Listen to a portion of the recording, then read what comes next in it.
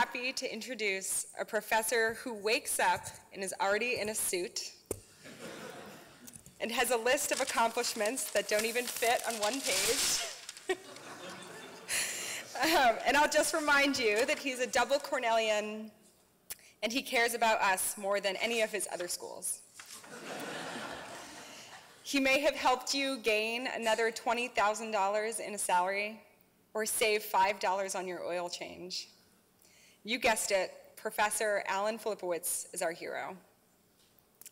He started our journey at Johnson by teaching leading teams and reminding us that even though we're in an MBA program, we're not all robots. We learned how to more effectively understand others and influence them. And we figured out that you can fill an auditorium if you urge students to watch a movie about 12 angry men. I also had the fortune of having him as a professor for a class on negotiations, where we learned how to effectively prepare for a negotiation, split the pie, grow the pie, maintain a relationship, and use checklists. He helped me realize that the reason my sister was getting more from my parents all these years was because she would just ask for things. It was that simple. I was then able to transfer that to things that actually mattered. Professor Filipowicz, we appreciate everything that you have taught us so that we can go out and get what we want, just as you have done with your career.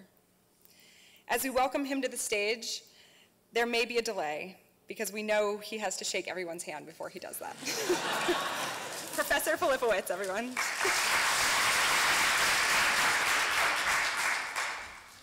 So my time is up, apparently, and that works out very well. Okay, let's see if we can get this to work. Thank you for inviting me. It's quite an honor. Now, let's see.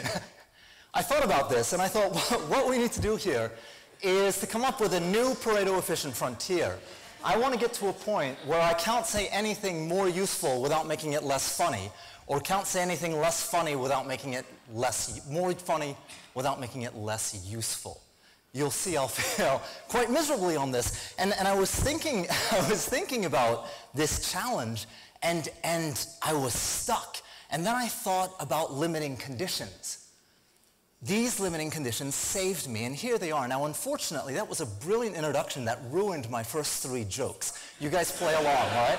So, do any of you remember anything at all from leading teams? Anything at all? Okay, how about from negotiations, right? And so the question is, why would your memory improve now? I could pretty much say anything I wanted, and you would forget it, right? That gives me lots of degrees of freedom. And somebody said, no, that's not true, because this will be videotaped and it goes up on YouTube. So I went to YouTube, I did this 2 years ago, I think, right? I went back and I looked at my talk from 2 years ago. And then I looked at it from another device, bringing my view count up to 2, right? Here's the other thing that saves me. Context matters, or technically, why we don't solicit advice from lottery winners. Now, Professor Russo will hopefully talk to you about, is this survivorship bias? You'll tell them. What? See the issue? Right, whatever I tell you is going to be irrelevant. So these 2 things give me lots and lots of room to suggest anything, right? Because you probably won't remember, and if you do remember, it's probably wrong. All right, given that context, let me give you, I think I've got 5 bits of advice. Are you guys ready? 5 bits of advice. Here we go. Insight number 1. The world is not fair. That is Mumbai. This is Cornell. You are the beneficiaries, right?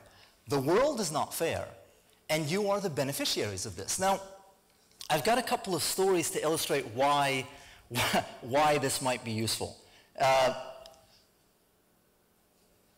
Here's the first story.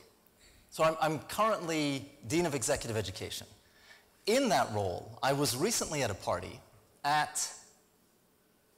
it's debatable. It's either the most expensive bit of real estate in Mumbai or the second most expensive bit of real estate in Mumbai. They don't want to talk about it. It really is the apartment, it's the penthouse, well, it's the building. He has the whole building. It was the penthouse apartment with the infinity pool in the middle of the city, right? It was stunning. This is what billions and billions of dollars and a lot of taste will buy you. And I was standing there at the edge of this infinity pool looking out, and I thought, yeah, it's a pretty good view. Not quite as good as the view from the top of the bookstore, but still a pretty good view. In other words, we don't realize the extent to which things are stacked in our favor, right? Now, there's variance, right? There's heterogeneity of it. I'm standing here I'm a 50-some-year-old white male. Pretty much that's it, right? I have won the deck stacking lottery. That being said, you guys are also in this group, right? Now, what are the implications of this? Well, there are two things. One is understanding that the world is not fair makes it easier for you to get back up again, right? It makes it easier for you to get back up again. And so I have two daughters. They're 8 and 10. They play soccer. They were off at their soccer game, and the game was being refereed by the father of one of the girls on the other team. What do you think will happen? Right? And so my girls said, it's not fair, and stopped playing. Well, that's not a very helpful reaction. Of course it's not fair. The world is not fair. You, those two, really are the beneficiaries of this unfairness. So when things wobble a little bit against you, that's too bad, right? Get up and keep moving. Here's the second reason why this is important. The second reason why this is important is I'm going to tell you a self-revelatory story. This is our last chance to get closer. Here we go. This is a brand new jacket. It's a brand new jacket because I nearly wore the green jacket that was in the picture. And I thought that would look bad. So I have a new jacket. Now, it's difficult to get a new jacket because that green jacket is a silk linen combination, which is not normally made. And so I like that for the summer in Ithaca. So I found this one. I'm not sure yet if this is a good jacket or if I should be selling cars, but that's not the important bit. The important bit is I had this jacket on for exactly 3 seconds. I counted exactly 3 seconds until a bird decided, why not? Why not, right? Now, think about your reaction to that story, right? Here is someone who got a brand new jacket, stepped out of the parking garage, and a bird, sort of did whatever it is that birds need to do, right, on my jacket. There's an instance or an inkling of thought where you think, what kind of a guy, can I use technical terms, right? What kind of a guy goes out and gets a bird dropping on him? Do you notice that? You have a millisecond when you think to yourselves, it's his fault. And that thought comes out of the idea that the world is just and fair. And it's not. That's why understanding that the world is not fair is so important. Okay.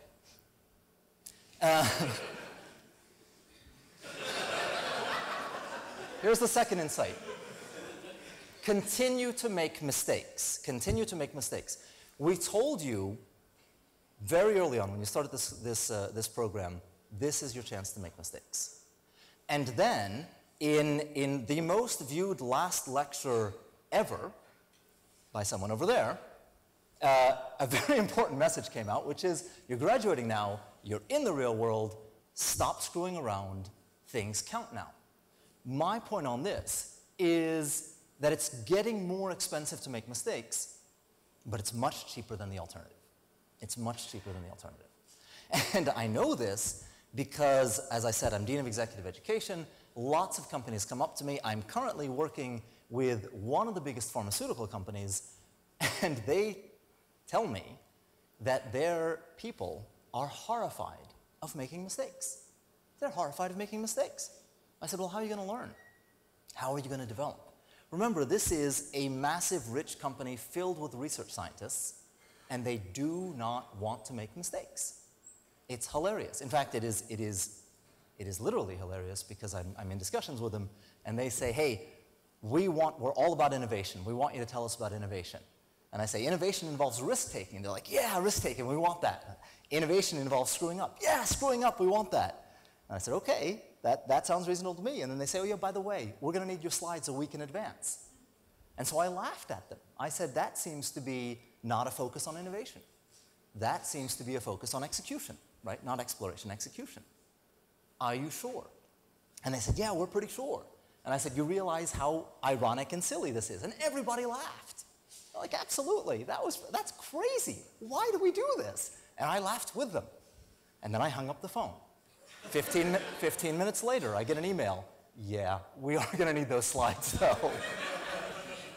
Right. Making mistakes, incredibly important that you continue doing this. It's expensive. It's cheaper than the alternative, if and only if you own the consequences and you learn. Right? You own the consequences and you learn. All right. Here's insight number 3. Back to that graph, right? So I'm pretty sure I'm up here now, right? Because I'm not out there, right? Okay. But we'll keep going. Insight number 3. Here we go. I'm really, really smart. What should I do now? This is a question you are asking yourselves. Here's my recommendation. People hate being reminded of certain things, particularly stupid people, right? They don't want, no one wants to be told, I'm really, really, I'm going to try to line up the preposition, the pronouns on this one. Ready? Here we go.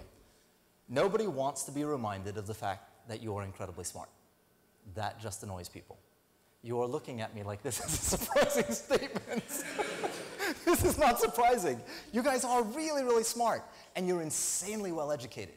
Going out and telling people this will only annoy them a lot. It will annoy them a lot. Here's what you do instead. People love stories, and so what you should do is use your big framework-filled brains to turn complicated things into fun stories. That's your job.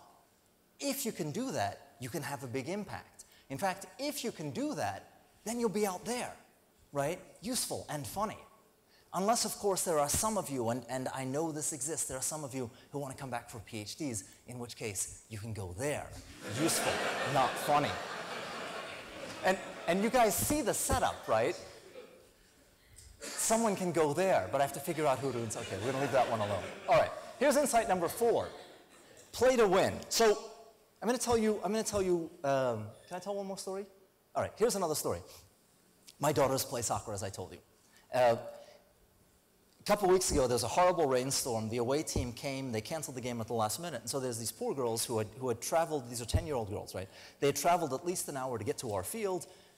Game is canceled. So they're sitting there dejected. And there are only 6 of them, and they needed 8 to play or 9 to play. So they were down 1 or 2 people. And so we said, hey, we should just scrimmage. And they said, we're short people. We said, that's no problem. We'll give you 2 of our people. You're here anyway. The refs are here. The field is here. Let's just play.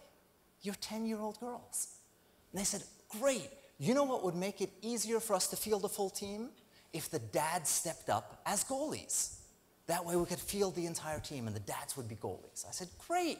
And they said, you're a dad, you're a goalie. I'm like, okay, I can do that. Now, those of you who understand soccer, right, or football, know that the goalie position is a very privileged one.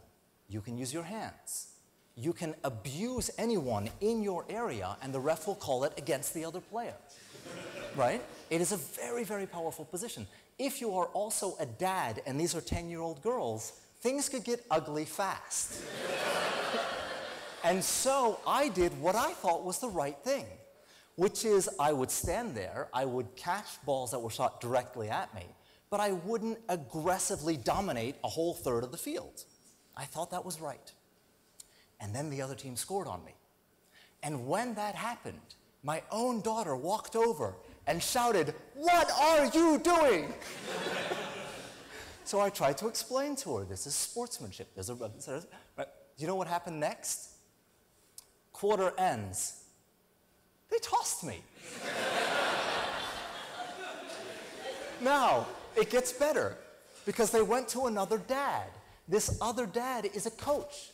This is a Division I athletics coach. This guy is a really good athlete. He's also a sieve. They shot maybe 5 or 10 past him. It was awesome. But even better than that was the dad on the other team. Do you know what he was doing? He was playing for real. He would run out, he would grab the ball from the girls, he would punt it 3/4 of the way down the field, he'd go, "This is my house." Play to win, but make sure you pick the right game. Now, you guys are all together in a class, right? Up until now, it's kind of fun to compete with each other. But now it's a different game. It's a different game. Go out, play to win, but recognize that you're not playing to get slightly better than the other people in the class. You're playing to get slightly better than lots of other people. It's a different game. Last idea. This is the mandatory exhortation. Save us. Seriously, in a few weeks, you're going to become officially awesome. I want you guys to go out and do something useful. Thanks so much.